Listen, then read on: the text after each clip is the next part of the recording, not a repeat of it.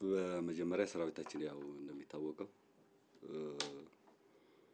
መንግስት እና ህዝብ የሰጠው የራሱ ተልእኮና ግዳጅ አለው። ህገ መንግስቱም በግልጽ የሰጠው ግዳጅና ተልእኮ አለው።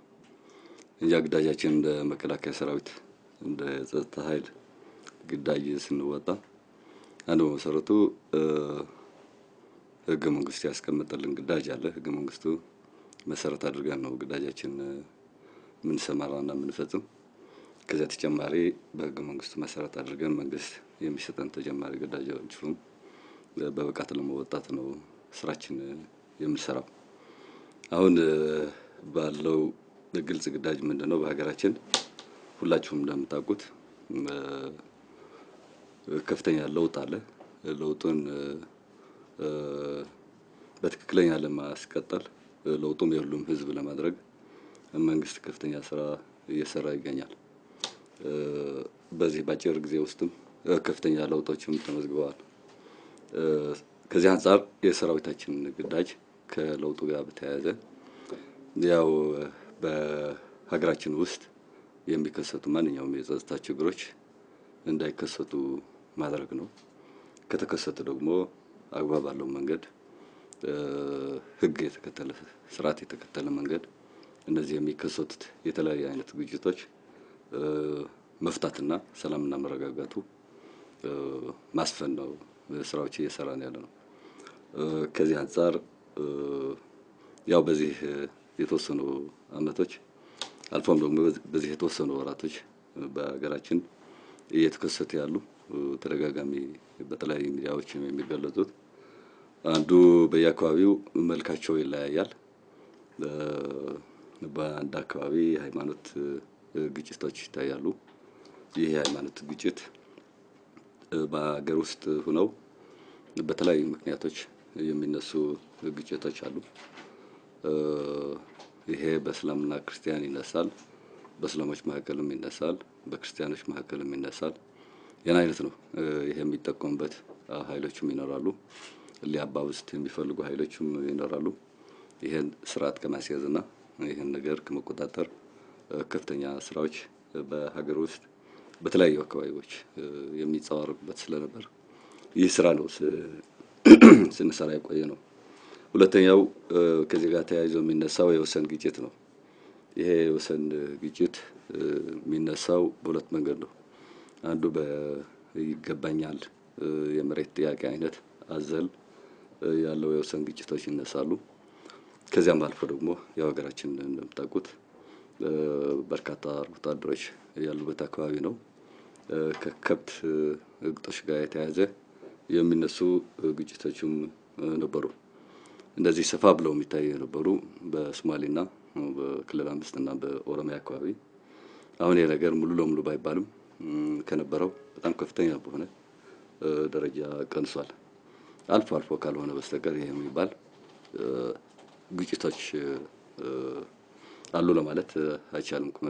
አምና የነበረውና ከ6 ወር በፊት ከነበረው አንፃር ሲታይ ከ4 ወር አንፃር ሲታይ ሙሉ ለሙሉ ተሻሽሏል ማለት ይቻላል። ህዝብ ለህዝብም አስተዳደር ለአስተዳደርም መገናኘት ጀምረዋል። ችግሩን በዚህ መልክ ለመፍታት ነው ጥረት እየተደረገ ያለው። ይህ ግጭት እንዳይባባስ የመከላከያ ኃይላችን ከዚህ ቦታ ለረጅም ጊዜ አልተለየም። ግጭት በሚከሰትባቸው ወቅትም ቀጠናው ሰፊ ስለሆነ ያዋስነናል የሚባለው በሁሉም ሰራዊታችን እየተበተነ ተደራሽ እንዲሆን ነው ስራዎች እየሰራን የቆየው ነው።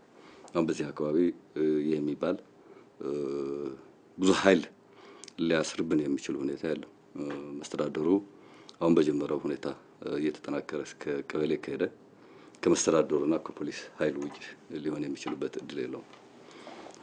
ከዚህ ጋር የተያያዘ በቅርብ ጊዜ ተነስቶ የነበረ ከአሁን በፊትም ተደጋጋሚ የሚነሳ የነበረ በጋምቤላ አካባቢ ነው፣ በአኝዋክና ኒውዮር መካከል ነው። ይህ ምንም እንትን የለውም። የጎሳ ግጭትና የስልጣን ይገባኛል ነው።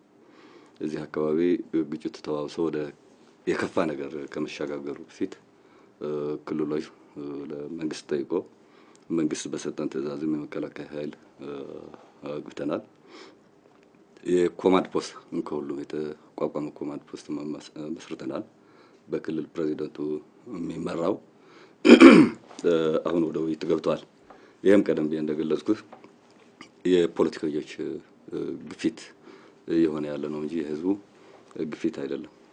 በዚህ መልክ ያው በዚህ መፍትሄው የፖለቲካ ስራና የመስተዳደሮች መግባባት ህዝብ ለህዝብ ማግባባት እና በዚህ ተንተርሰ ሁኔታውን ወደ ነበረበት የመመለስ ስራ እየተሰራ ነው። ካለፈው መጀመሪያ የነበረው ጅምር መጥፎ ስጋት አሁን ተሻሽሏል። ሙሉ ለሙሉ ግን ተወግዷል ማለት አይደለም። መፍትሄው ቀደም ብዬ እንደገለጽኩት እዚህ ያሉት አስተዳዳሪዎች ሊፈቱት የሚገባ ነው የሚሆነው። ምንጩ የጎሳ ግጭትና የስልጣን ይገባኛል ሽኩቻ ጉዳይ ነው። ስለዚህ አሁን በዚህ አካባቢ ወደ ተሻለ ደረጃ መጥቷል። ግን ከፍተኛ ስራ መስራት የሚያስፈልገው ጉዳይ ነው። ሌላው በተለያዩ የሀገራችን ድንበር አካባቢዎች አዲስ አበባ ሳይቀርም አንዳንድ ጊዜ በዜና እንደምትሰሙት የህገ ወጥ የሆነ የንግድና በተለይ የመሳሪያ ዝውውር ነው። የህገ ወጥ የመሳሪያ ዝውውር በጣም በርካታ የተለያዩ አይነት መሳሪያዎች ነው የሚመጡ። እነዚህን በቁጥጥር ስር ይገባሉ። ግን እስካሁን ምንጩ ዝም ብሎ የገባ መያዝ ሳይሆን ምንጩ አውቀህ ምንጩን ከማድረግ አንፃር የጸጥታ ኃይሎች እየሰሩ ነው። ግን ሙሉ ለሙሉ ተደራሽ የሆነበት ሁኔታ አይደለም ያለው። ይህ የኮንትሮባንድ ንግድ በተለያዩ ግልም በተደራጀ መልክም እየተፈጸመ ያለው በጣም አደገኛ የሆነ ስራ ነው። አገሪቱ ወደ ተረጋጋ ፖለቲካል እና ኢኮኖሚካል ስራ እንዳትገባ የሚያደርግ ነው። የተወሰኑ ግለሰቦች ሊበለጽጉበት የተወሰኑ ቡድኖች ሊበለጽጉበት የሚችልና አገር የመተራመስ ዝም ብሎ ከታየም ደረጃ በደረጃ እየተደመረ አገር የመተራመስ እድልም ሊኖረው የሚችል ጉዳይ ነው። እዚህ ጋር መከላከያ ኃይላችን በተለይ በነበረ አካባቢዎች ከፍተኛ ስራ እየሰራ ያለ ነው። ይሄ ሌሎች የጸጥታ ኃይሎችም በሚሰማሩበት የራሳቸው ቀጠና የራሳቸው ግዳጅ አለው። አብረን የህገወጥ ንግድና በተለይ የመሳሪያ ዝውውሮች ለመቆጣጠር ከፍተኛ ስራ እየተሰራ ያለ ነው። ይህ በጣም አደገኛ ነው። ሁሉም ያሰው አጠናክረን ስራችንም መስራት የሚገባን ጉዳይ ይሆናል። ሌላው ይሄ ለችግሩ መባባሻ የሆነ ያለው መንግስት እና አስተዳዳሪዎች ነው የሚፈቱት የወጣቱ የስራ አጥነት ጉዳይ ነው። ይህ የተለያዩ ኃይሎች ሊጠቀሙባቸው ይፈልጋሉ። በእሳት ላይ ሊጫወቱ ሊያደራጃቸው ይፈልጋሉ። ለጸጥታውም የራሱ የሆነ ሚና አለው። የራሱ የሆነ ችግር ከመፍጠር አንፃር የራሱ የሆነ ግዳጅ ሚና አለው። ይህም እንደ አንድ በየአካባቢው የታያሉ ችግሮች ላይ ችግሮቹ በዚያም ከመባባስ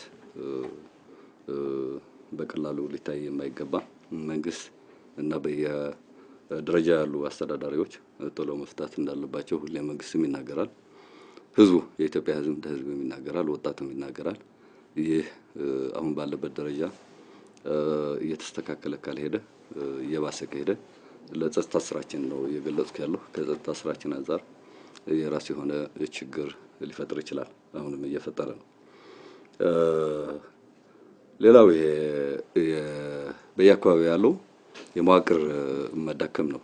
ይሄ የመዋቅር መዳከሙ በየራሱ እንደሚታወቀው ከክልል ጀምሮ እስከ ታች ፌደራል የራሱ የሆነ መዋቅርና አካሄድ ስርዓት አለው።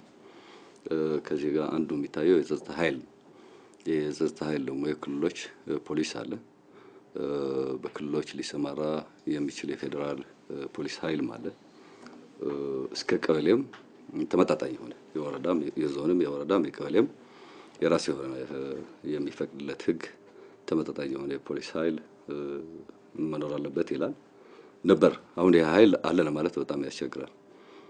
መጀመሪያ ስራ የሚሰራ ደግሞ በአካባቢው ያሉ የመስተዳደር መዋቅሮችና በየአካባቢው ያለው ፖሊስ ኃይል ነው። ከፖሊስ ኃይል ሲሆን እንደሚታወቀው ፌደራል ፖሊስ ይገባል። ከፌደራል ፖሊስ ኃይል በላይ ከሆነ ደግሞ የመከላከያ ኃይል የመጨረሻ ይገባል። አሁን ይሄ ያልኳችሁ የተጠናከረ መዋቅር በተለይ በአንዳንድ ድንበር አካባቢዎች የቀበሌ ይቅር የወረዳም የሌለበት የወረዳም ይቅር የዞንም የሌለባቸው አካባቢዎች በተወሰኑ አካባቢዎች አሉ። የወረዳ መዋቅር የሌላቸው በተወሰኑ ክልሎች ሰፋ ይላል። ይህ በዚህ አካባቢ ያለው የሆነ ወጣት ነኝ የሚል ከፈለገ ራሱ መጥቶ አስተዳዳሪው ይቀይረዋል። ከፈለገ የራሱ አስተዳዳሪ የመቀየር አዝማሚያዎች ይታያሉ። ይህ ሲደረግ እዚህ ያለው አስተዳደር ትክክል አይደለም አይልም፣ ይሸማቀቃል። እዚህ ያለው የፖሊስ ኃይልም ወይ ተዋዋሪ ይሆናል ወይ ዝም ብሎ ያያል። ስለዚህ ከዚያ የዘለለ ወዴት ይመጣል ማለት ነው? ወደ ፌደራል ፖሊስ ጥያቄ ይመጣል። ከዚያ ያዘለለ ደግሞ ወደ መከላከያ ኃይል ግቡልን የሚል ጥያቄና ፍላጎት ይመጣል።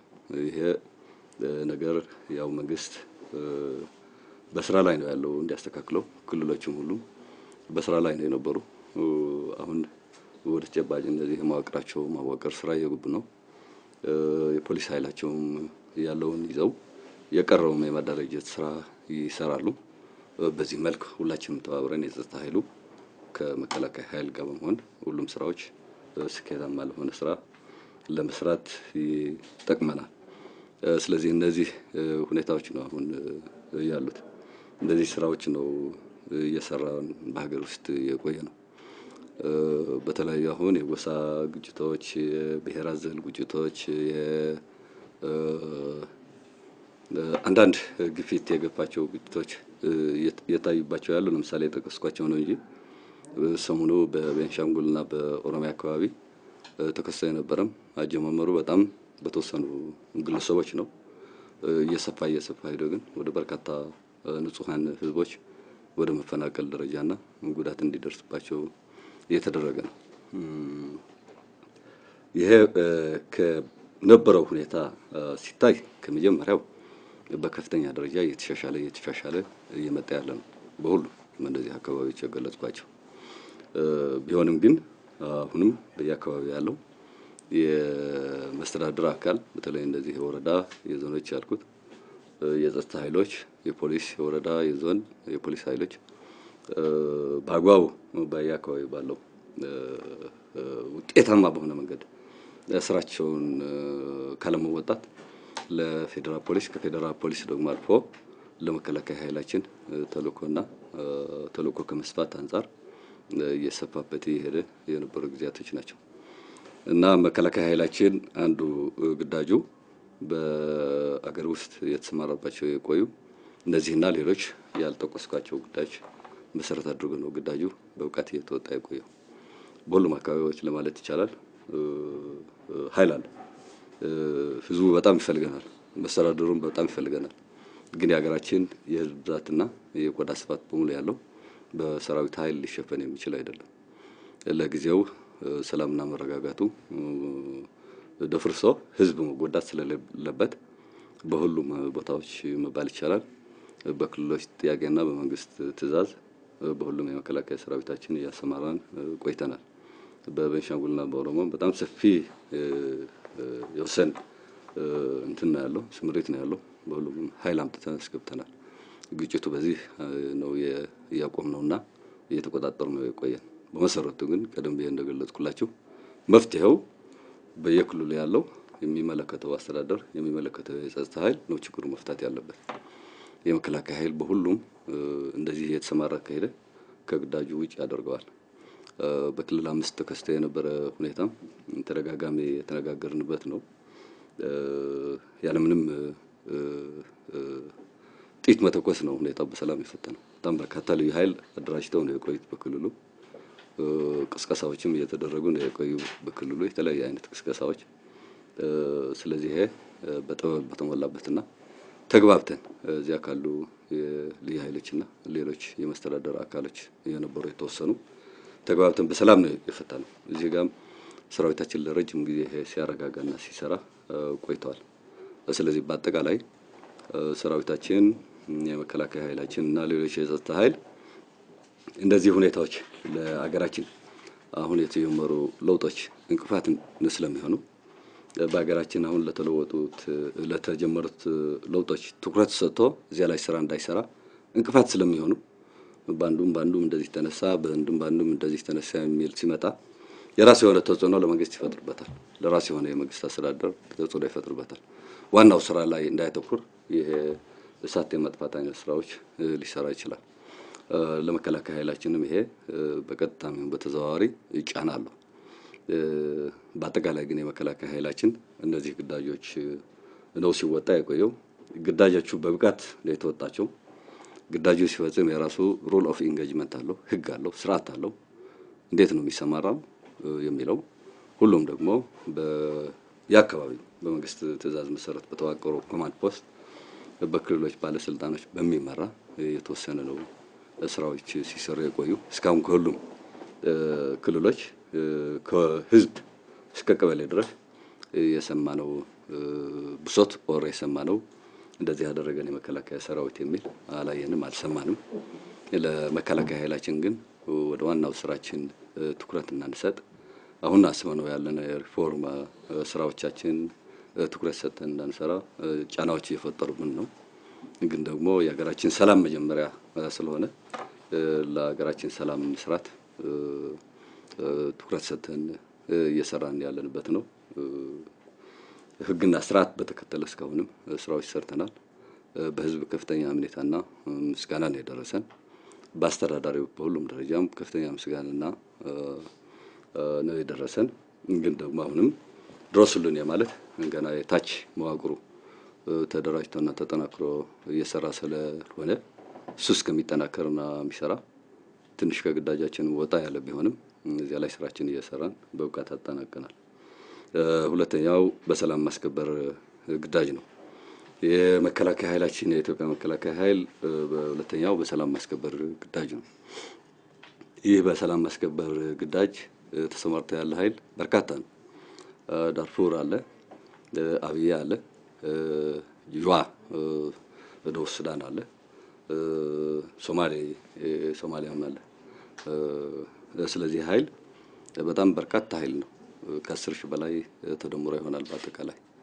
ይህ ኃይላችን ከሶማሊያ ሊጀምር ከሆነ ሶምኑ ራሳችሁም ሄዳችሁ እዚያ አዘግባችሁት የመጣችሁ የሰራችሁት ስራ አለ። እዚህ ያለው ኃይል ወደ ከ15 14 ሻለቃዎች ይሆናሉ። ከዚያም ሊወልድ ይችላሉ። ግማሹ ሚስዮን ነው፣ አፍሪካ ህብረት የሚከፍለው ነው። ገሚሱ ደግሞ ናን አሚስዮን በሚባል ራሳችን የኢትዮጵያ መንግስት የኢትዮጵያ መከላከያ ሰራዊት ከበጀታችን ከፍላቸው ነው። ተደምሮ በጣም በርካታ ሰራዊት ነው ያለን። ይሄ የሆነበት ምክንያት በሶማሊ በአሚሶን ተደራጅቶ እየሰራ ያለው ያው የአፍሪካ እንትን ነው የሚከፍለው ሁሉም ነገር።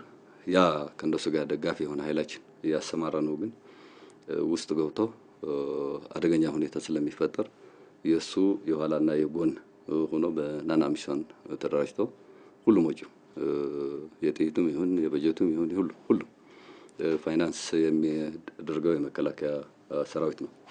ክፍያውም ልክ እንደ ሌሎች አብይ ያለው የኔ የሚከፍለው ነው የምንከፍላቸው። ምክንያቱም ራሳችን ስላሰማራናቸው ይሄ በራሳችን ፋይናንስ ላይ ከፍተኛ ጫና ይፈጥርብናል። ስራው ግን መሰራት ስላለበት እየሰራን ነው። እስካሁን እዚህ አካባቢ የኢትዮጵያ ሰራዊት የለቀቀው የተሰጠው ግዳጅ የለቀቀው ቦታ የለም። እንዲያውም ከሌሎች የለቀቁት ቦታዎች ያዙልን የሚል ነው የሚመጣው ከግዳጃችንና ከቀጠናችን ውጭ። በተረፈ በህዝቡም ግዳጁ ከመወጣት ተናግሬያለሁ። በህዝቡም በመስተዳድሩም በጣም የተመሰገነና ለህዝብ ስራ እየሰራ ግዳጁ እየተወጣ ያለ ሰራዊት ነው። በአብይ ያለውም ይሁን ጅዋ ያለው ሰራዊታችን ከዚህ ውጭ አሁን ከገለጽኩት ውጭ የመጣ ነገር አቤቱታና የዲሲፕሊን ግድፈቶች ተብሎ የመጡ አንድም እኔ አላየሁም። የተለያዩ የኤን ባለስልጣኖችም እዚህ ይመጣሉ፣ እናገኛቸዋለን። ምስጋናቸው ካልሆነ በስተቀር ይሄ አርሙት ይሄ አታርሙት የሚል ነገር ያመጡት ትላልቅ ነገር የለም። ቴክኒካል የሆነ ነገር ሊገጥም የሚችል ካልሆነ በስተቀር ሌላ ከፖለቲካና ከዲሲፕሊን በአጠቃላይ ደግሞ ከግዳጅ አፈጻጸም አንፃር የመጣ ብሶትና አቤቱታ ያለው በአጠቃላይ በጣም የተመሰገነ ሀገራዊ ግዴታውና ሀገራዊ ኩራቱ በውጭ ጎረቤት ሀገሮቻችንም ወታደራዊ ግዳጅና የሚሰጠው ስራዎች ሌሎች ተደማሪ በመስራት በብቃት እየተወጣ ያለ የተመሰገነ ሰራዊት ለሌሎችም አርአያ የሚሆን ሰራዊት ብለው ነው የሚገልጹልን። በዚህ መልክ ነው በአካባቢው ያለ። ስለዚህ የመከላከያ ሰራዊት ግዳጃችን በሰላም ማስከበርና በሀገር ውስጥ በሚል እየሰራ ነው ያለ ስራ ከሞላ ጎደል ከዚህ በላይ ሊዘረዘር ይችላል። አሁን በገለጽኳቸው ዋና ዋና ነጥቦች ሊጠቃለል የሚችል ይመስለኛል። ከዚህ ውጪ ሌላ ግዳጅ የለንም። በኢትዮጵያ ኤርትራ ተሰልፎ የነበረ ኃይላችን መንግስት ችግሩ በሰላም ስለፈታው ያው ወደ ስልጣናቸውና ወደ ሌላስ ካምፓቸው ተመልሰው ሰላማዊ ኑሯቸው ስልጣናቸው እያደረጉ ነው የሚገኙት። በሁለተኛ ደረጃ አሁን በተቋማችን ያከናወነው ያለ የሪፎርም ስራዎች ነው። ያው ሀገራችን ቀደም ብዬ እንደገለጽኩት እንደምታውቁት በለውጥ ሂደት ነው። ስለዚህ ሀገሩ ሲለወጥ ሁሉም መስሪያ ቤቶች መለወጥ አለባቸው የግድ። ለውጥ ደግሞ ያለ ነው ሂደት ነው የማይለወጥ ድንጋይ ብቻ ነው። መከላከያ ሰራዊቱም አሁን ከሚፈልገው የሀገራችን ጸጥታ የወደፊት ጦርነት መዘጋጀት ነው ብለናል። ይሄ ቅርብ ጠላት ይሄ ባንልም ያልነዘጋጀው የሚገባን ለዚህ ነው ብለን ሳይሆን ለአራተኛው ጄኔሬሽን ጦርነት ነው የሚሆነው አቅማችን በፈቀደ ቁጥር። ይሄ ቀስ በቀስ የምንደርስበት ነው። የሀገሪቱ ኢኮኖሚ አተራምሰን የመከላከያ ሰራዊት ያበጠና ያበጠ ዘመናዊ ሰራዊት የታጠቀ ለማድረግ ምንም አይነት አላማም የለንም ፍላጎትም የለንም። አገሪቱ በማይጎዳ ኢኮኖሚካሊ ስራዎች እየሰራን ግን ደግሞ ጠንካራ ሰራዊት መኖር ስላለበት ጠንካራ ሰራዊት ማለት የራሱ ሴቶች አሉት በዚያ የተገነባ ህገ መንግስቱ የሚያም ህገ መንግስቱ አውቆ እስከመጨረሻ ሊዋደቅ የሚችል ለህዝብና ለሀገር ለመንግስት የመጨረሻ ምሽግ የሚሆን ሰራዊት መገንባት ስላለበት ይሄን ታሳቢ አድርገን ነው ሰራዊታችን አደረጃጀቱም ሌሎችም በማሻሻል ላይ ያለ ነው። ይሄ አደረጃጀት ስናደርግ አሁን በምድር ኃይልና በአየር ኃይል በልዩ ኃይል ይደራጃል የሚል ነው ካሁን በፊት የነበረን። አሁን ደግሞ ያው አገራችን ባህር ባይኖራትም በሌሎች ተስማምተን የምንሰራው ስራ ስለሚኖር አሁን ካለው የአፍሪካ ሁኔታም የራሳችን ሚና ስለሚጠበቅ ምን ስለሚኖረን ባህር ኃይል ማደራጀት አስፈልጓል። የባህር ኃይል በአንድ ቀን አደራጅተን በአንድ ቀን እንጠፈጥፈዋለን ማለት አይደለም። የራሱ የሆነ ግዳጅ ይኖረዋል። የራሱ የሆነ መመሪያዎች ይኖርታል። የራሱ የሆነ አደረጃጀቶች ይኖርታል። የራሱ የሆነ ትጥቆች ይኖርታል። መጠኑም በመንግስትና በባለሙያዎች ተጠንቶ የሚወሰን ይሆናል። እንጀምራለን። ከዚህ በኋላ ደግሞ በሂደት እየተፈጸመና እየተጠናከረ የሚሄድ ጉዳይ ይሆናል ማለት ነው። ይሄ የኃይል አደረጃጀት የሚባል ትንሽ እናንተም ሌላውም ግልጽ የሆነ አይነት አረዳድ ያለው አይመስለኝም። ይሄ የኃይል አደረጃጀት የሚለው ቆየ አደረጃጀታችን ነው። የኃይሎች የሚባለው ያው እግረኛ አለን ምድር ኃይል ነው። ከእግረኛው ሻል ያለው የተሻለ ስልጠና የወሰደ ደግሞ ኮማንዶ ይባላል። ከኮማንዶው በላይ የተወሰነ የሰለጠነ ደግሞ ኤርቦርን ይባላል። ከአውሮፕላን ዘሎ ሁሉም አይነት ውጊያዎች የሚከታተል ነው። ሶስተኛ አይነት አደረጃጀታችን ደግሞ ልዩ ኃይል ስፔሻል ፎርስ የሚል ደግሞ በጣም የተወሰነ አቅማችንና ኢኮኖሚያችን በሚፈቅደው መጠን ያደረጀ ነው አለ። በዚህ መልክ ነው የተደራጀው። ሁሉም ቀይ ኮፍያ ያለበሰ ልዩ ኃይል ነው ማለት አይደለም። የራሳቸው ተልዕኮ አላቸው። የራሳቸው ግዳጅ አላቸው።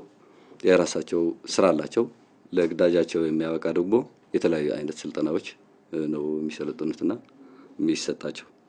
ስለዚህ አደረጃጀት ነው አጠናክረን የነበሩት ጥንካሬ አይተናል። የነበሩት ጥረቶችም አይተናል። የራሱ ለዚህ መነሻ የሚሆኑ መርሆችም አይተናል። የሌሎች ሀገርም አይተናል። ስለዚህ ጥናት አድርገን አጠናቀናል፣ ጨርሰናል። ወደ ያደረጃጀቱ ትግበራ ነው የምንገባው። ይህ ስናደርግ እዞቹም ኩለተሮችም ሁሉም ልክ በዚህ ልክ የመከናይዝድ ኃይላችንም በዚህ አሁን የገለጽኩት አዲስ አደረጃጀት እናደራጃለን። ይሄ ነው ከአደረጃጀት አንፃር እየሰራን ያለን። አደረጃጀት ዝም ብሎ ለማደራጀት ተብሎ እየተደረገ ያለው ጉዳይ አይደለም። የሀገራችን አሁን ስጋት ምንድነው የሚሆነው? የወደፊት ስጋት ምንድነው የሚሆነው? ለዚያ ግዳጃችንስ ምንድነው የሚሆነው? ለዚያ ግዳጃችን ለመወጣት ምን አይነት አደረጃጀት ይኖረን የሚለው ደግሞ መሰረት አድርገን ሌሎችም ነጥቦች ሐሳቦች ጨምረን በባለሙያዎች የተደገፈ የአደረጃጀት ስራ ነው እየሰራን ያለነው። ከዚህ ጋር ሰራዊታችን ያው ዘመናዊ መሆን ስላለበት ዘመናዊ ስላልከው ዘመናዊ ማለት ሰልፍ ብቻ የሚችል አይደለም። ዘመናዊ ማለት ሰላምታ ብቻ የሚሰጥ አይደለም። ዘመናዊ በሁሉም አይነት ዘመናዊ ነው። ጭንቅላትም መለወጥ ዕውቀት ዘመናዊ ነው። ችሎታው ማሳደግ ለተሰጠው ግዳጅ በዕውቀት እንዲወጣ ማድረግ ዘመናዊ ነው። ሌሎች ቴክኒካል የሆኑ ነገሮችም መደረግ ያለባቸው ዘመናዊ ነው። ከዚያ ያለፈ ደግሞ መመሪያዎች፣ አሰራሮች፣ ደንቦች ሁሉ በህግና ስርዓት የሚገዛ ሰራዊት ማድረግ ግዳጁን የሚያውቅ ጠንቅቆ ዓላማውን የሚያውቅ ጠንቅቆ ብዙ ነጥቦች ሊጨምሩበት የሚችሉ ጉዳዮች ናቸው። ይሄ ደግሞ ከትምህርት ውጭ ሊደረግ አይችልም። እስካሁን ከምልምል ማሰልጠኛ አድርጎ ጀምሮ እስከ ስታፍ ኮሌጅ አለን። በርካታ ትምህርት ቤቶች አሉ። በየጊዜው እነዚህ ትምህርት ቤቶች እየተሻሻሉ የመጡ ናቸው። በየጊዜው ካሪኩለማቸውም እያሻሻል ነው። ከጊዜው አንፃር የሚጠይቀው ብቃት አቅም በፈቀደ ቁጥር እየተሻሻለ ይመጣሉ። ግን ያበቃላቸው ነው ማለት አይደለም። ከጊዜ ወደ ጊዜ መሻሻል ያለበት ጉዳይ ነው። ከጊዜ ወደ ጊዜም መታየት ያለበት ጉዳይ ነው። ጥንካሬው ያየ ከተማሩት ግብረ መልስ እየሰበሰብኩ የነበረው ጥንካሬ ምንድነው? ከዕውቀታቸው ከችሎታቸው ሌላው መሻሻል ያለበት ምንድነው? ከተጨባጭ ሁኔታ ተነስተን እያሻሻልን ነው መተናል። እስካሁን አሁን ዋር ኮሌጅ አልነበረንም። በዚህ አመት ዋር ኮሌጅ ጀነራሎችና ሲኒየር ኮሎኔሎች ብለን የምንጠራቸው በእኛ የሚማሩበት ትምህርት ቤት ደግሞ ካሪኩለሙን ቀርጸን ጨርሰናል። እዚያ ላይ ያስተቸነው ነው።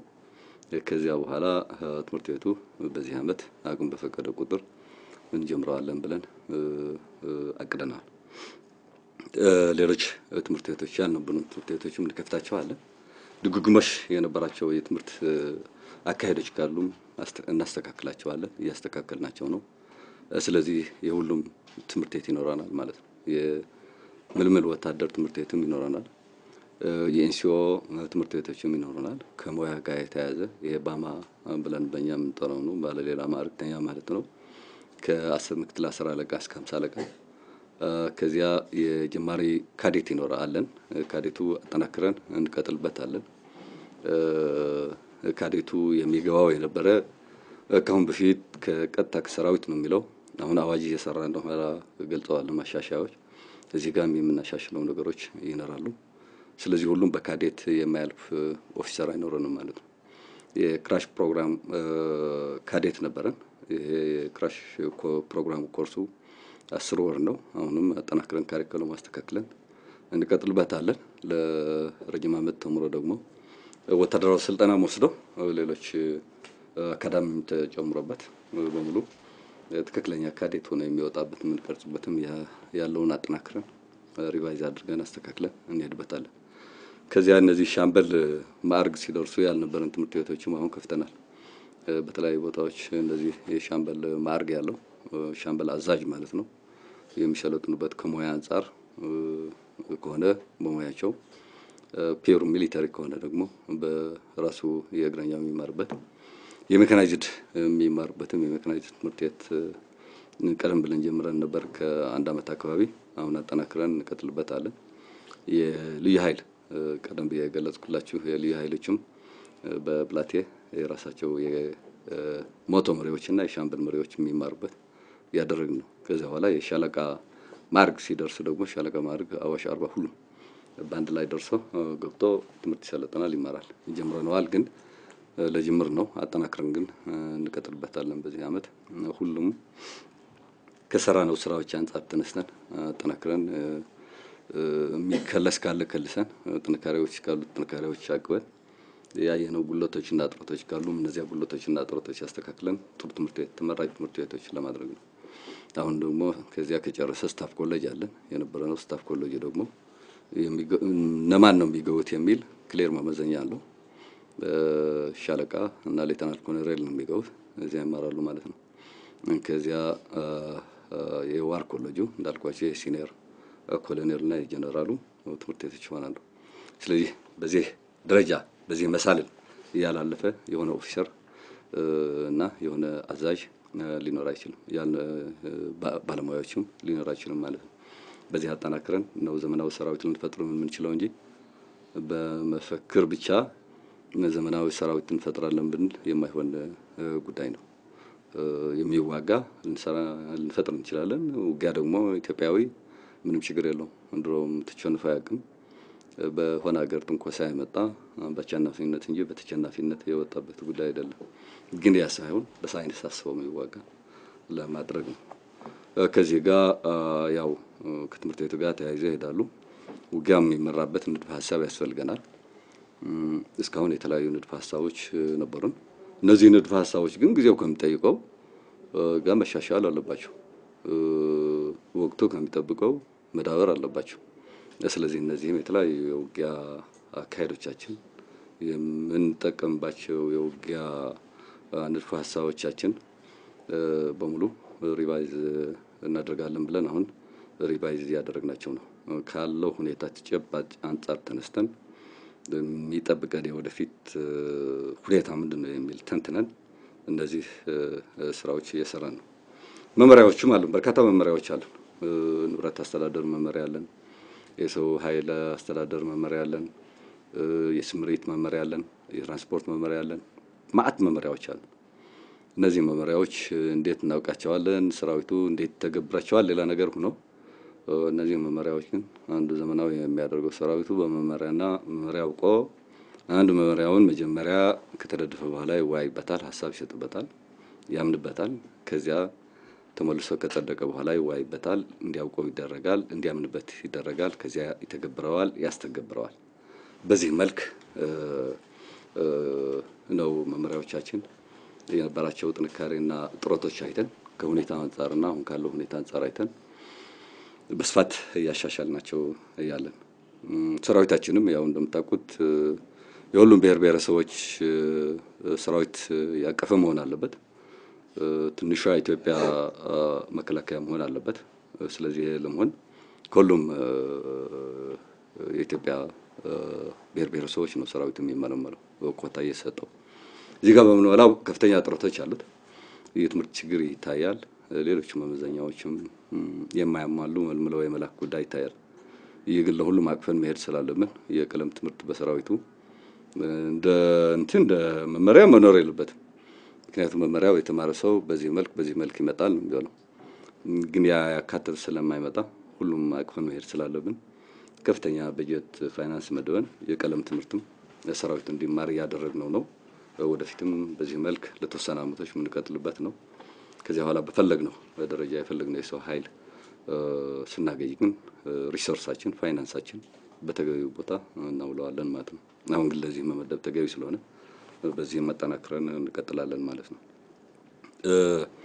ሌላው በሰራዊታችን ከመመሪያዎች ጋር ተያይዞ የሚመጣው ነው ይሄ ሰራዊቱ ደስተኛ ዴሞክራሲያዊ ህይወት እንዲኖረው ከማድረግ ነው ዴሞክራሲ የሰፋ ሰራዊት እንዲሆን ነው ይሄ ማለት ግን ጋጠወጥ ሰራዊት እንገነባለን ማለት አይደለም መመሪያው ተንተርሶ በመመሪያና አሰራር ብቻ ስራውን የሚፈጽም በመመሪያና አሰራር ብቻ ለራሱ የሚመራ በመመሪያና አሰራር ብቻ ሰራዊቱን የሚመራ በየደረጃ ያለ አመራር ደረጃዎች ይሄ ለማድረግ ይሄ ከሆነ ደስተኛና ዴሞክራሲያዊ የሆነ ሀሁ በሰራዊቱ እንፈጥራለን ዴሞክራሲያዊና ዴሞክራሲያዊ ሀሁ የፈጠረ ሁኔታ ካለ በአጠቃላይ ሰራዊቱ ደስተኛ ሆኖ ይኖራል የተሰጠው ግዳጅም በብቃት ለመፈጸም ይጠቅመዋል ከህብረተሰቡም ሆነ ከሚሰማራው ግዳጆች በሙሉ የራስ የሆነ ብቃት ሊፈጽም ይችላል ስለዚህ በዚህ መልኩም ሰፊ ስራ እንሰራለን የሰራንም ቆይተናል ግን በተሳካ መንገድ እዚህ አካባቢ ሄዷል ማለት አይደለም በርካታ ጥንካሬዎች ቢኖሩትም በዚያ ልክ በርካታ ችግሮች አሉ ያለው ወጥ ነው ቢኖር ይሄ የዲሞክራሲ ሀሁ እና ኢንቫይሮንመንቱ የተመቻቸ ሆኖ ሰራዊት እንዲኖር በቀጣይ የሆነረ እንዲያኖር የሚያደርገው ሀዋው ግን ሙሉ ለሙሉ አልፈጠረም። ከፍተኛ እንቅፋት ያለብን ችግር ነው። እዚህ ማጠናክረን በየደረጃው እንሰራበታለን። የሰራዊቱ ኑሮ ለመሻሻል የሰራዊቱ ኑሮ ከድሮ ጀምሮ በርካታ ጥያቄዎች ይነሳሉ። ከዚህ የሰራዊቱ ኑሮ ለማሻሻል በየጊዜው የተሰራ የመጡ ስራዎች አሉት። ያው ሀገራችን አሁን ለመከላከያ የሚመደብልን በጀት አቅም የፈቀደ መንግስት የመደበልን በጀት ነው የሚኖረው። ከዚያ መከላከያ የጠየቀው ማት ቢሊየንስ ካለ ሁሉ ይመለሳል ማለት ነው። ግማሽም አይመለስም። ስለዚህ ዘንድሮ አሁን የተፈቀደልን 16 ቢሊየን ነው። ይሄ የተፈቀደልን በጀት ግን ከ60% በላይ ደሞዝ ነው ለሁሉ። አሁን 16 ቢሊየን ሲባል ግልጽነት ስለሌለ ስለማይነገር ዝም ብሎ 16 ቢሊየን ለሰራዊት የሚሰጠው ይመስላል። 16 ቢሊየን ግን ከ60% ደሞዝ ነው። ይሄ ምንም የማይነቃነቅ ለሰራዊቱ የሚሰጠው ወርሃው ክፍያው ነው። ከዚያ ውጭ ያለው ደግሞ ቀለብ አለ። በሰራዊቱ መጠን ማት ነው የሚወጣው። ከዚያ ውስጥ ሰራዊቱ ደግሞ አስተዳደራዊ ጉዳዮች የሚያካሂድበት አለ። ወደዚህ የሚመደብ አለ። ሰራዊቱ የሚያካሂዳቸው ግንባታዎችም ማት ግንባታዎች አሉት። ትላልቅ ካምፖች በዚህ ገንዘብ ባንገነባም ግን በጣም ትላልቅ ካምፖችም የተጀመሩ አሉ። ማለቅ ያለባቸው በሁሉም ነው የሚመደው።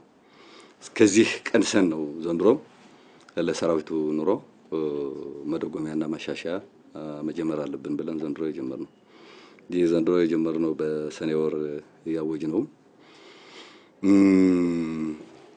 650 ነው የነበረው የወር ቀለቡ 200 እንጨምር ብለን ዝም ብሎ 200 150 በሚል ሳይሆን የራስ የሆነ የሚኖር አካሄድ እንትን አድርገን 200 ከተመደበ 850 ለአንድ ጦር ይሆናል። ለአንድ ሰራዊት ለአንድ ወታደር ማለት ነው። እና ይሄ ባንድ ለብቻው የሚኖር ከሆነ ምንም አከራካሪነት የለውም፣ አይጠቅመውም። ሆቴል ሄዶ ሊበላ ከሆነ ባንድ ጊዜም በ850 ያገኙ። እኛ የምናስበው እንደ ቡድን እንኖራለን። እኛ እንደምናስበው እንደ ዩኒት እንኖራለን። ሻምበል የሚባል አደረጃጀት አለን። በሻምበል ይኖራል እስከ 100 ሰው ብዛት ያለው። ከዚያ በኋላ ሬጂመንት የሚባል አለን እስከ 800-900 ሺህ ቁጥር ያለው በጋራ ይኖራል። በጋራ ሲኖር ገንዘቡ ሲደመር በርካታ ነው። ከዚያ ዛር ይሄ በርካታ ገንዘብ በአግባቡ በሚኖር ከተመራ አግባቡ በመመሪያ ከተመራ በአግባቡ ከሄደ ካልባከለ ጥሩ ለውጥ ያመጣል ብለን ያሰብነው። በሁሉም ደግሞ የሰራዊታችን ምስጋና የተረፈና ለውጥ ያመጣ መሆኑ በእንደራቸው በተጨባጭ ነው ያየነው። ከዚያ በላይ ገንዘብ ካለ ቢጨምር ችግር የለውም። ይሄ ከሰራዊት ቀለብ አንፃር ያደረግነው። ከሰራዊት አልባሳት ደግሞ በአመት 2 ነው የሚሰጠው። አንዱ በመከላከያ በነፃ ይሰጠው ነበር፣ አንዱ ደግሞ ይገዛዋል። ሲገዛው ከኑሮው ጫና አንፃር ከ1000 ምናምን በላይ ነው የሚሆነው ለሁሉም አይነት ሽልብሱ፣ ከናትራው፣ ጫማው፣ ካልሲው ምናምኑ ሲሟላ የወታደራዊ ዩኒፎርም የሚለብሰው ከ1000 በላይ ነው የሚሆነው። ስለዚህ እዚህ ጋር ከፍተኛ የሰራዊት የቆየ ሮሮ ነበር። በጣም ከፍተኛ ከሁሉም በላይ እንትን የሚያደርገው የነበረ ገንዘባችን ላይ ጫና እየፈጠረብን ያለ ይሄ ነው። ስለዚህ እዚህ ጋር የመንግስት ሰራዊት ነን፣ የመከላከያ ሰራዊት ነን። የተደራጀው መንግስት መከላከያ ይቻላል የሚል አንድ ጥያቄ የሚያነሱት የነበረ ተደጋጋሚ ይሄ ነው። እኔም ሰሜን እዚህ ያለው የሚነሳው የነበረ ይሄ ጥያቄ ነው። ከዚያም ወደ ሌላ ክፍል ተቀይሬ ሌሎች የሥራ ባልደረቦቼ በሚመራቸው የሚነሳው የነበረ ይሄ ነው። ይሄም አይተን ትክክል ነው ብለን ከተመደበልን በጀት አጣጥመን ሁለተኛው ልብስ በነፃ መስጠት አለብን ብለን ወስነን ሁለቱ ልብስ በነፃ መከላከያ መንግስት ከመደበለት በጀት ተነስቶ መከላከያ እንዲችል አድርገን ያደረግነው። በአጠቃላይ ሲታይ ወደ ግማሽ ቢሊዮን አካባቢ ነው የፈጀብን ለልብሱም ለቀለብ ብለን የመደብነው ለሁለቱ ግማሽ ቢሊዮን አካባቢ ነው ወጪ ያደረግነው። ስለዚህ ይሄ በጣም ከፍተኛ ወጪ ነው። ለመከላከያ ካለው ሰራዊት ካለው ስራ ካለው ግዳጅ አንፃር በጣም ከፍተኛ ነው የሚሆነው እና በዚህ መልክ ነው አንዳንድ ስራዎች ለመስራት የሞከርነው። ከኑሮ ከምናምን የተነሳው ይሄ ነው። ከዚያ የተልእኮ ግልጸኝነት ዝግጁነት ቅድም ገልጫለሁ። ያው ሰራዊታችን ሲሰማራ የራሱ የሆነ ህግ አለው፣ ስርዓት አለው፣ ደንብ አለው። የተለየ ግዳጅ ስትሆኑ ለግዳጁ ከህገ መንግስቱ ከሰራዊታችን መተዳደሪያ ደንብ ህግ ከተሎካችን አንፃር ተጽፎ በየኪሱ ይሰጣል ምን ማድረግ እንዳለበት ምንስ ማድረግ እንደሌለበት ግልጽ የሆነ መመሪያዎች ነው ተሰጥቶት የሚሄደው የቅድም ገልጫዋለሁ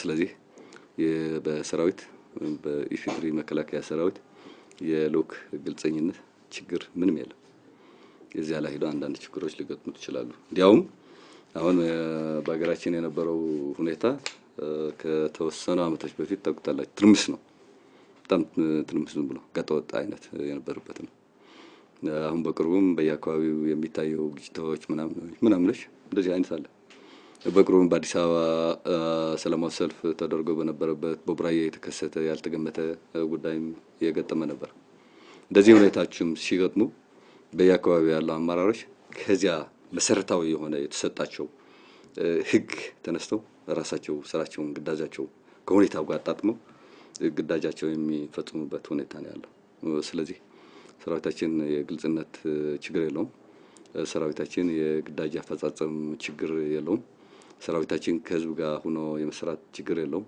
ሰራዊታችን ከመስተዳደር አካሎች ሲቪል ባለስልጣኖች ጋር የመስራት ችግር የለበትም ሰራዊታችን የሆነ ግዳጅ አስቸጋሪ ግዳጅ የሚባለው በቁርጠኝነት ከመወጣት አንፃር በጣም የተመሰገነና የኢትዮጵያ ህዝብ የኢትዮጵያ መንግስት ያቆራ ከዚያም አልፎ ለጎረቤት ሀገሮቻችን የተረፈ ነው የሚል መለካከት ነው ያለው በመጨረሻው ይሄ በዚህ ሰሞኑ መስከረም 30 ተከስቶ የነበረ ችግር ምንድነው እንዳያችኋቸው ያው ቀረቤ በሌላ ገልጫዋለሁ እነዚህ ልጆች ኮማንዶ ናቸው ልዩ ኃይል አይደሉም የልዩ ኃይል አደረጃጀት ተናግሬያለሁ ልዩ ኃይል ይባላል በመከላከያ እንደ አንድ ኃይል እንደ ምድር ኃይል ኮማንዶ አለ ኤር ወለድ አለ ከዚያ በኋላ ደግሞ ልዩ ኃይል አለ ይህ እንደ ተልኳቸውና እንደ ግዳጃቸው የሚታጠቁት ትጥቅ የተለያየ ነው የሚሰለጡት ስልጠና የተለያየ ነው ስለዚህ እዚህ የነበረው ኮማንዶ ክፍለ ጦር ነው ከሚደራጅ አንድ አመት አልሆነው ሁለተኛ ክፍለ ጦር እንፍጠር ተብሎ በካውንስል እዚህ ወሰን ሰራዊታችን ዝም ብለን በእግረኛ ብቻ ከምናደርገው ከፍ ያደረግነው እንሂድ በሚል የኮማንዶ ኃይላችን ከፍና ከዚያ በኋላ አየር ወለድ ልዩ ኃይል ያሰለጠን እንሄዳለን የመከናይዝድ ኃይላችንም በዚያ ልክ በእግረኛ ከሚጓዝ በብረት ለበስ የተጫነ ሰራዊት እንዲኖረን ግዳጁን በብቃት እንዲፈጸም ከማድረግ 70-80 ኪሎ ሜትር ከሚሄድ አቅማችን ከፈቀደ በየጊዜው በብረት የተጫነ ሞተራይዝድ ሰራዊት ያደረግ ቀስ በቀስ እየለወጥ ነው እንሄዳለን ይሄ ነው ስትራቴጂያችን ስለዚህ ከዚህ አንፃር ይሄ ኮማንዶ ያ አጋዚ አንደኛ ሁለተኛ ክፍለ ጦር ነው የሚባሉት ያ የቆየው አንደኛ ክፍለ ጦር አዋሳ ነው ያለው በስልጣናቸውና በአዋሳ የነበረው ግዳጅ ከኢህአዴግ ጉባኤ ጋር ተያይዞ የአካባቢ ጸጥታም የነበረው የነገርኳችሁ ይሄ ከግዲያና ጎጂ ጋር ተያይዞ ያለው የነበረው የጎሳ ግጭቶች እየተከታተለን የነበረው ይሄ ክፍለ ጦር ደግሞ ከተደራጀ በኋላ 6 ወር የኮማንዶ ስልጠና ሰልጥኗል ይሄ ኮማንዶ ክፍለ ጦር ሁለተኛ ኮማንዶ ክፍለ ጦር ነው የሚባለው ስናሰለጥነው ከሁሉም ሁለተኛ ክፍለ ጦር መፍጠር አለብን ብለን ከወሰን በኋላ የምልመላው መስፈርት ያው የታወቀ ነው ጠንከር ያለ ነው እሱን አወጣ የነበረው አሻሽለን ጨማምረን በዚያ መልክ ለሁሉም ክፍለ ጦሮች ማለት ለሁሉም እዞች ለሁሉም ክፍለ ጦሮች እንዲመለምሉ በመስፈርት መሰረት እንደተሰጣቸው በተሰጣቸው ኮታ መሰረት ተመልምለው መጡ ብላቴ ማሰልጠኛ ማዕከላችን ነው ብላቴ ያደረጀናቸው ከተደራጀ በኋላ አመራሩ ከነባር የነበረውና ከሌሎች ካዴት ምናምን የተማረው የሰለጠነ አመራር ነው የመደብንላቸው በዚህ መልክ 6 ወር ሰልጥነው እነዚህ የተመደቡት አመራሮችን ኮማንዶ ስልጠና ከሰለጠኑ ይደግማሉ የኮማንዶ ስልጠና ያልሰለጠኑ ከሆነ ደግሞ አብሯቸው ኮማንዶ እንዲሰለጥኑ ተደረገ ይሄ ስልጠናቸው ካጠናቀቁ በኋላ የቆያቸው ግዳጅ ነው ሁኔታው ነው ወጥቶ ለፖለቲካ ስራ ለሌላው ሊሰማራ አልቻለም።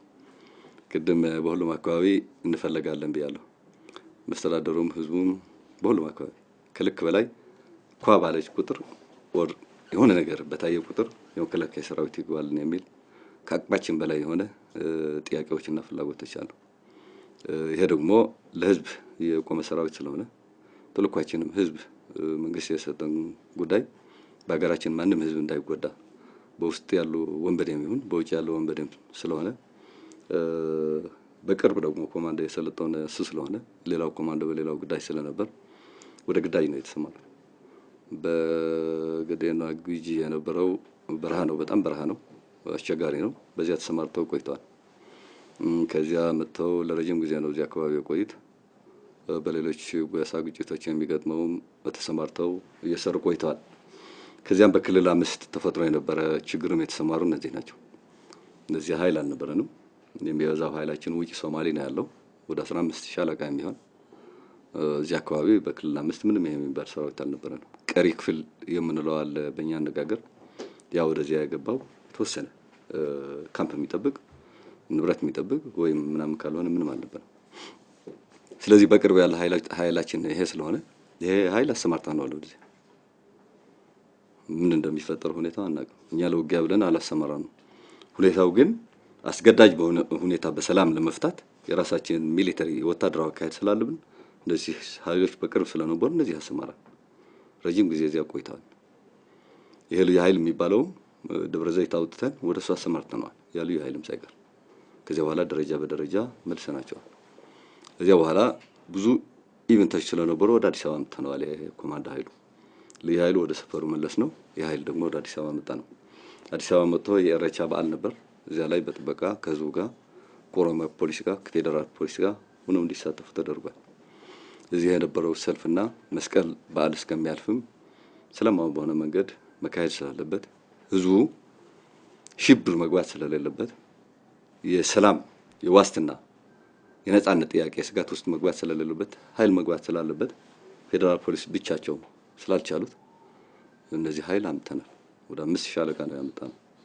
ስለዚህ እነዚህ ኃይሎች እዚህ አካባቢ ግዳጃቸው በብቃት ተወጥተዋል። ከመጀመሪያ እስከ መጨረሻ አሁን ስም ገልጸው የነበረ ስለዚህ ክፍለ ጦር ሶሙን ስለተፈጠረ ካልሆነ በስተቀር ማት ክፍለ ጦሮች ነው ያሉን። በሁሉም የራሳቸው ግዳጅ እየተወጡ ነው። ሁሉም ክፍለ ጦሮቻቸው በዞች የተደራጁ ሊሆን ይችላሉ፣ ከዞች ውጪ ያሉ ሊሆን ይችላሉ። ማት ክፍለ ጦር ነው ያለን። ይሄ ክፍለ ጦር በእግረኛ የተደራጀ ማለት በኮማንዶም የተደራጀ አለ፣ በሜካናይዝድ የተደራጀ አለ፣ በሌላም የተደራጀ አለ። በመንደስና ሙያም በመረጃም ሁሉም ስራውን እየሰራ ያለው ከእንደዚያ ውጪ ልጅ ስራ ስለሰራ አይደለም። እኔ እዚህ አካባቢ የነበረው አንዱ ከአንዱ የመንቀሳቀስ ጉዳይ ቀለል ያለም አደረጃጀት ስላላቸው ለእንደዚህ አይነት ስራም ባይሰለጥኑም ለነገሩ ያልሰለጥኑም አድማ ብተና እነዚህ ሰዎች ጠላት እንዴት ይዋጋሉ፣ ደንበራቸውን እንዴት ይጠብቃሉ፣ ህገ መንግስታችን ጥሶ የመጨረሻ የታጠቀ ኃይል ሆነ ያልታጠቀ ሲመጣ እንዴት ይዋጋሉ ነው የሰለጠኑት እንጂ አድማ ብተና የፌደራል ፖሊስ ስራ ነው። አድማ ብተና የፖሊስ ስራ ነው። እዚህ ጋር እየተሰማራን ያለን እኛ ግን ከአቅማቸው በላይ በሚሆንበት ጊዜ ነው። ያም ሆነ ግን ስለዚህ ክፍለ ጦር እየተናገርን ስላለ ስራው ያለ ምንም ችግር በብቃት ከተጠበቀው በላይ ፈጽመዋል። ይህ ብለን የገመገምናቸው ሶማሌ ክልል በሚቆይበት ጊዜም ምንም ችግር አልነበረም። በጊዲኦና ጉጂ ተፈጥሮ በነበረ ግጭት ረጅም ጊዜ እዚህ አካባቢ ሲቆይም ምንም ችግር የፈጠሩት የለም። ከመስተዳደሩና ከህዝቡ ጋር ሆነው ስራችን ሰርተዋል። ከጎሳ መሪዎችና ከትላልቅ ሽማግሌዎች ጋር ከወጣቶች ጋር ነው። አዲስ አበባ በነበረ ጊዜም ያ ነው። እዚህ ሊነሳ የሚችለው ምንድነው? ከሌላው እንደነገርኳችሁ የተለየ የኑሮ ችግር የላቸው። በዚህ በሚሰማሩበት ጊዜ ግን ይሄ የሚባል በመሰረቱ የግንባታ ስራችን እኛ ግንባታ ምንለዋለን፣ ሰራዊት ምናስተዳድርበት፣ ሰራዊት ምንመራበት፣ ሰራዊት ምንገነባበት፣ ሰራዊት ምናዘጋጅበት የቆየ ችግር ነው። በሁሉም ያለ የተደመረ የመጣ የሁሉም ቅድምም ተናገር ያለው በኑሮ ላይ ሁሉም ኑሯችን አሻሽሉልን ይላሉ። የተደረገው የኑሮ ድጎማ ግን ሁሉም በጣም አድንቆታል። ትክክል ነው። ከዚህ አልጠበቅም ነበር ነው ያለው የልብሱና የቀለቡ። ስለዚህ እነዚህ ግን ሲዞሩ አንድ ነገር ኮሸረረው የበሉ የነበሩት ለረጅም ወራቶች አሁን ለኮሸረው የሚሆን ደግሞ አስቃጥላ ምንለው በአገሪቱ ውስጥ አልነበረም የሚያመርቱ ፋብሪካዎች የተወሰኑ ነው የጣሳስ ችግር ነበረን ስላሉ ምንም መደረግ አይችልም አምባራሩ በየደረጃ ያለ በምን መልክ ሊፈታው ይችል ነበር ግልጽ ነው ምንም ጥርጥር የለው የአመራሩ ከፍተኛ ችግር እንዳለበት ማይተናል የነሱ መነሻ ግን ኑራችን አንሷል የሚል ነው አንዱ በሁለት ቀን ውይይት አድርገናል ጠቅላይ ሚኒስትር አብይም የጦር ኃይሎች ጠቅላይ አዛዥ እንደመሆኑ መጠን ሰብስባቸዋል አነጋግራቸዋል ከዛ በኋላ ደግሞ በራሳችን በመኮንኖች ክበብ ለሁለት ቀን ሙሉ ምንም ሳናርፍ ሰዓቶች ረጅም እየወሰድ ተወያይተናል የፈለጉት ጥያቄዎች አቅርበዋል የፈለጉት ሐሳብ ነፃ ሆነው ተከራክረዋል ከተራ ወታደር እስከ ጀነራል ነው የተሰበሰበው ወደ 700 አካባቢ ይጠጋሉ እንደዚህ ነው ስለዚህ የሚያቀርቡት ጉዳይ ከኑሮ ጋር በተያያዘ ነው ሌላ ምንም ከደሞዝ ጋር በተያያዘ ነው ከመጠለያ ጋር በተያያዘ ነው አዲስ አበባ ይሁሉ ሳምንት ስንቆይ አስፋልት ላይ እንተኛ ነበር አሉ እውነታቸው ነው መደረግ አልነበረበት ጂጂጋ ስንሄድ ትምህርት ቤቶች ከፈለጉ በትምህርት ቤቶች መጠለያ ይሰጣል ካልፈለጉ ደግሞ ዝም ይሉናል ካልሆነ ደግሞ ጫካ ላይና ዛፍ ላይ ወይም አስፋልት ላይ እንተኛለን ይሄን ኑሯችን ከፍተናል ነው እንደዚህ ወጣ ያለው ጥያቄ ስለዚህ ይሄው ነው ሻለቃዎቹ ወደ ስልጠና መሄድ ስላለባቸው ወደ ስልጠና ቦታቸው መሰማራት አለባቸው ባስ ተዘጋጃላቸው በሚመለከተው ሎጂስቲክስ ከዛ ሁሉም ተወያዩ ማታ አካባቢ እኛ አልሰማነው የሪፖርት ችግር አለ አንድ ሻምበል ምትሆነው ብራየው እና ጃን ሜዳ ነው የነበሩት ጃን ሜዳ ብራየና ሾገሌ በዚህ ሶስት ቦታዎች ነው ተቀምጠው የነበሩ ሌሎች 5 ሻለቆች ነበሩ ቢያቻለሁ እነዚህ 5 ሻለቆች 2 ሻለቆች ምንም አላሉም በባስ ተጭነው ሄዱ እነዚህ የተውጣጡ አንድ ሻምበል ክርክር ነበራቸው ከክፍለ ጦር አመራሩ ጋር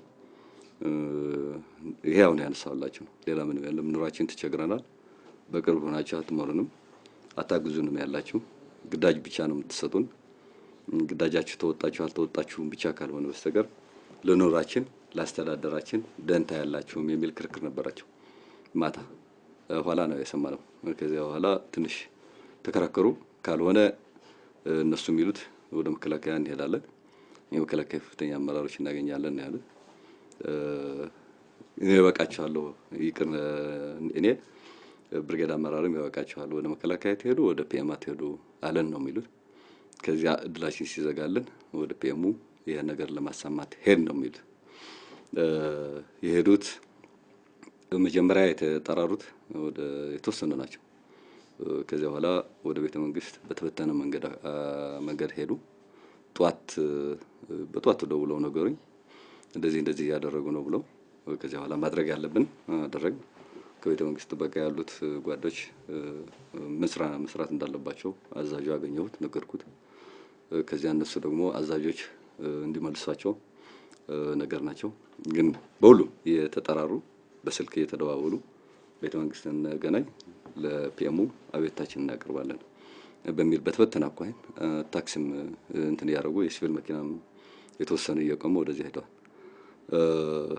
ስለዚህ አሁን ምንድነው በውይይት ላይ ግልጽ ጸረ ህገ መንግስት ስራ እንደሰሩ ተማምነናል ተራ የዲሲፕሊን ግድፈት ተራ የመመራ ጥሰት ሳይሆን በእውቀትም ይሁን ያለ እውቀት ጸረ ህገ መንግስት ስራ ሰርተናል እንደሰማችሁ ትላንትናም ያው መግለጫው ላይ ነበራችሁ መሰለኝ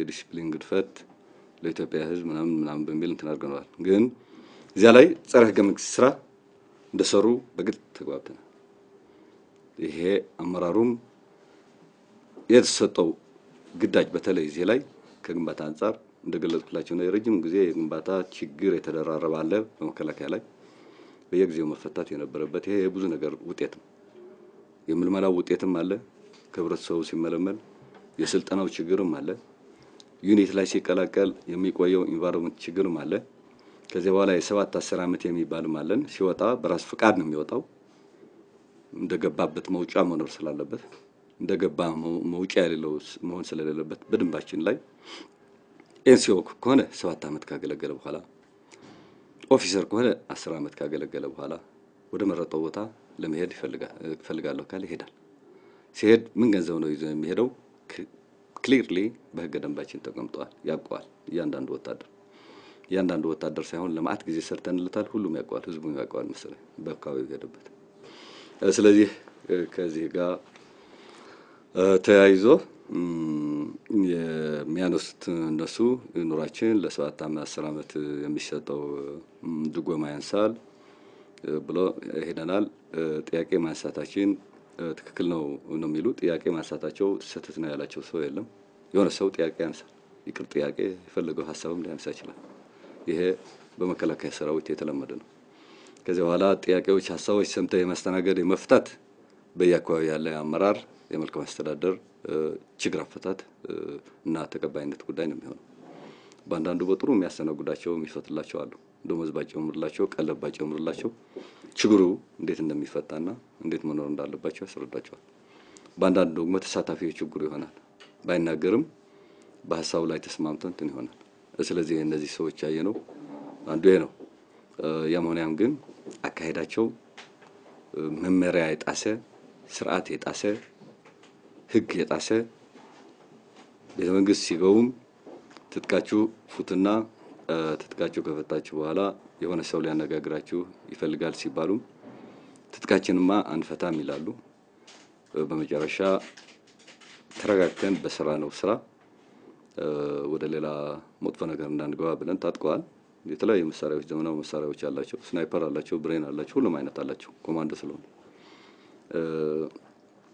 ቀስ አድርገን ትጥቃቸውን እንዲፈቱ አደረግናቸው ያው ፕራይም ሚኒስተራችን የጦር ኃይሉ አዛዥ ያገኛቸው በነበረው ጊዜ ተጣበው ምክር ቤቶች የሚኒስትር ምክር ቤት ስብሰባ የነበረው ከዚህ በኋላኛ ቀጠልንበት ተደምሮ መመሪያ የጣሰ ህግ የጣሰ ጋጣውጥ የሆነ ስራ ነው የተሰራው ህገ መንግስት የጣሰ በዚህ ላይ ተስማምተን ያንዳንዳቸው ተጸጽተዋል ተሳስተናል ብለዋል በስተኋላ ሆኖ ለዚህ የሚያነሳሱ የነበሩ የተወሰኑ ሰዎች አሉ ምንድነው የራሳቸው ስሜት ነው ወይስ የሌላ ኃይል አለ የሚለው አሁን ካምፓቸው ብላቴ ገብተዋል ሙሉ ላይ ተጉዘው በሙሉ ኃይላቸው ማንም የተንጠዋጠው የለም እዚያ ላይ ሰፊ ግምገማ እናደርጋለን